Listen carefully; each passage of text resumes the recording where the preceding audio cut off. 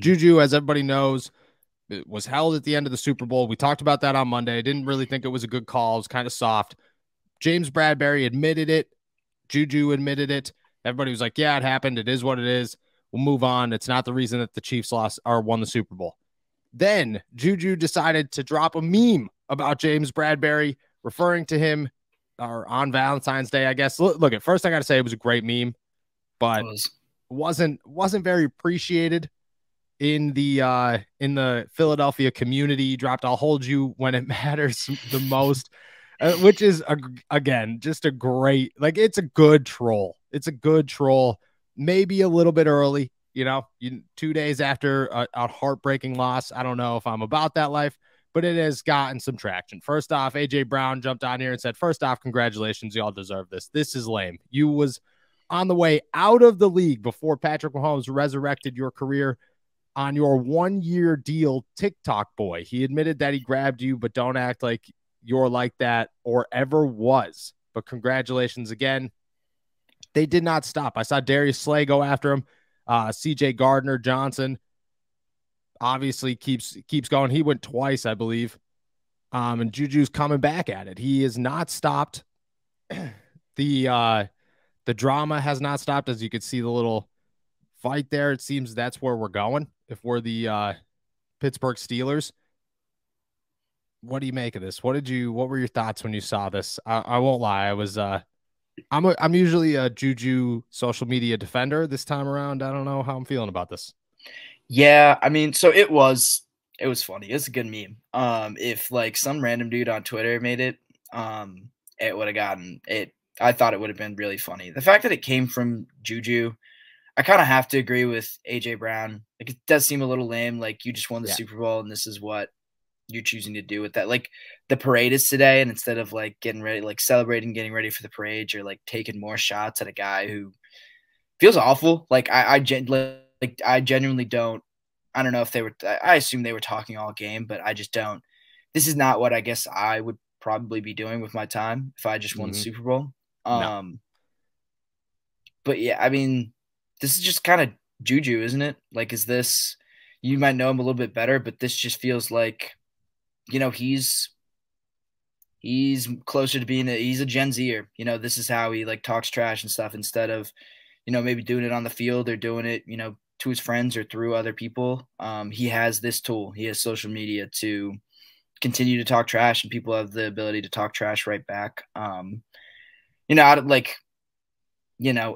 think the most interesting thing is these two teams play each other next year. I'm pretty sure.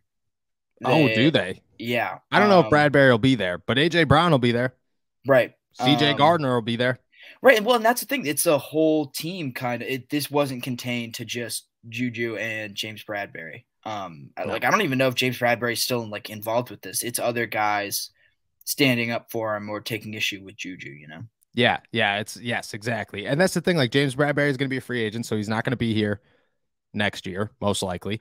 And I like to take that shot, just like you said, like, I don't know, like, that's always kind of been JuJu. JuJu's, no hold bars. He doesn't care. He knows how big of an influence he is on social media. When it came to the TikTok dancing, it's almost as if, and I don't want to say this because I defended him so hard for the TikToks about just like, dude, let him do his thing. It is what it is. If he wants to piss people off, he could piss people off. He's a grown man. He's allowed to make these decisions.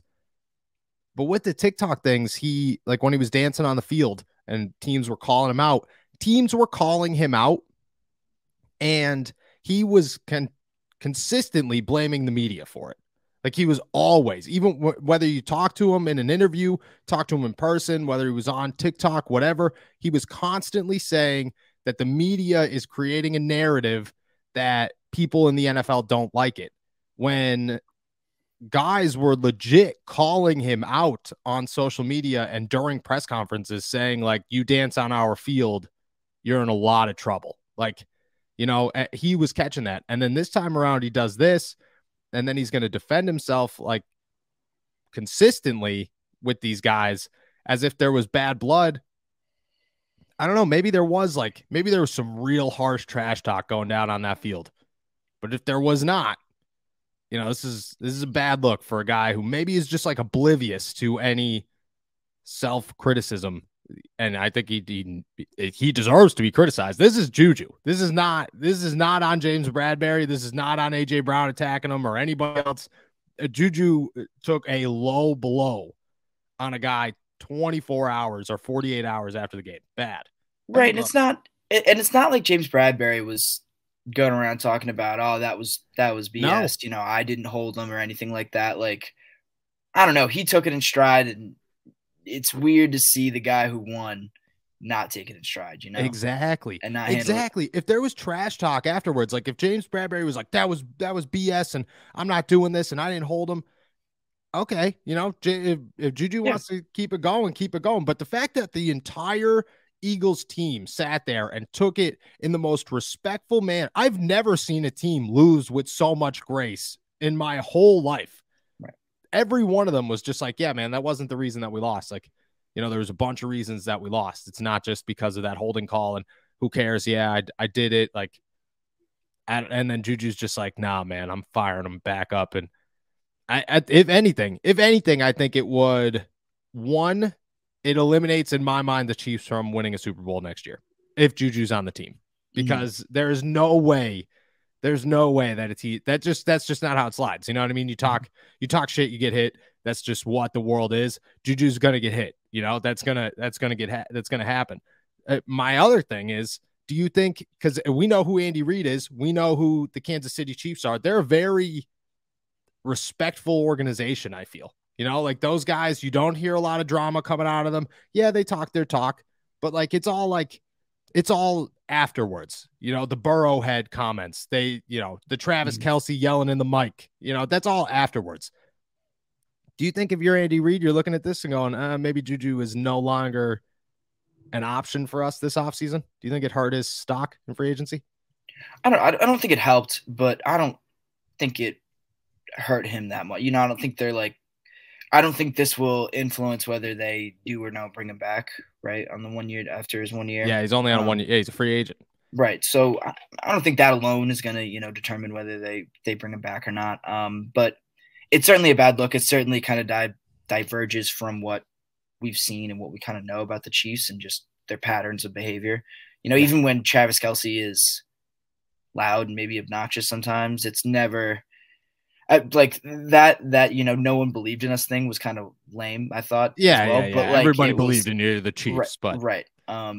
But it wasn't like he wasn't going after anyone. And I agree with you. That's not their MO. And it is a little weird. But I don't think that's what's gonna, I don't know enough about what JuJu would kind of demand on the market to kind of say nothing. I think JuJu signed like a 1 year, $10 million deal this season. Mm-hmm. I doubt he gets 1 year, $10 million again. Like, right.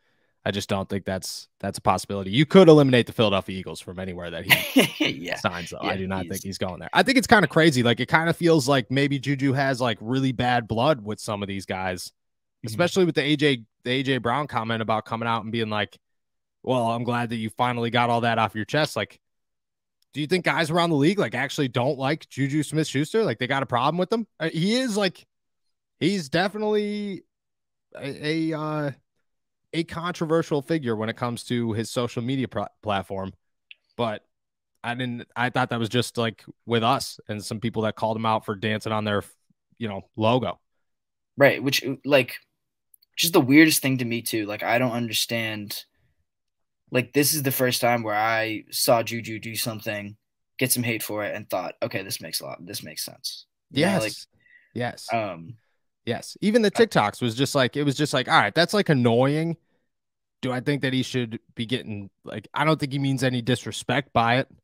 I thought that he was just, trying to build his social media followers or following, but maybe he did. Maybe JuJu's just, JuJu's just that guy. Will Graves put out a tweet, and I don't want to misquote it, but I'm gonna. But it ended with like, when somebody shows you who they are, believe them. And I was like, oh, and it was about JuJu. Like, it was quote tweeting JuJu's tweet, and maybe people know things that we don't know about this guy, and maybe JuJu's a dick. Maybe JuJu's just a big dick, and nobody likes him, and this is where we are. I don't know. If you're the Steelers, You looking at that and saying, maybe we don't re-sign JuJu Smith-Schuster this offseason? If the Chiefs aren't going to think that way, do you think the Steelers maybe think that way? Yeah, I could buy that more with the Steelers than with the Chiefs. It just seems like a headache that they don't need. Yes. I think they have plenty of receivers, and just I don't know. It just seems like, again, the kind of headache you don't need. Yep. And I don't think it's worth kind of the No. effort to kind of, you wouldn't contain him, but just to kind of deal with that day in and day out. And I think how much Mike Tomlin hates having to answer questions that aren't really about football. I mean, he hates answering questions about football too, but he does. Answering questions about like what someone says on social media, which will inevitably come. If Yes. JuJu comes back to Pittsburgh, that's what's going to happen. I don't think he's interested in that at all. No.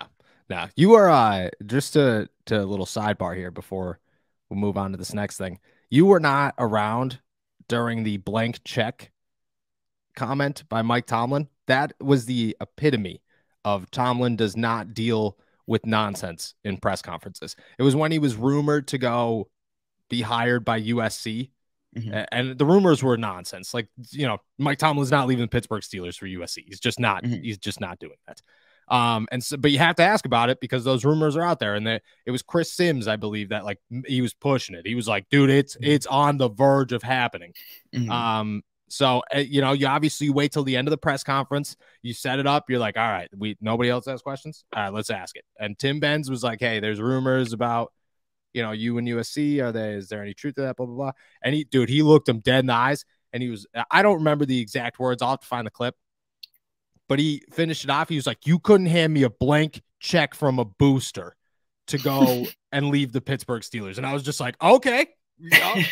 Okay, relax. So yeah, he hates his. I just think if JuJu's coming out here, I don't know. There's a long talk about, hey man, you do that around here, you get smacked upside the head. Okay, right. Don't be messing with that. We are not good enough for this. I think that also maybe got to JuJu's head a little bit, is that he's never been on a team that good, right? And you get a little, superior complex going, and next thing you know, you're sending out really, really awful tweets. It was great, dude. I was about to leave when that tweet left. Like I was getting ready. I had to do a couple of errands, and I was putting my shoes on, and I looked down, and I was just like, "Oh no, dude, what are you doing? Like, right. Why? What are you doing right now?" Mm-hmm. So it was a good tweet.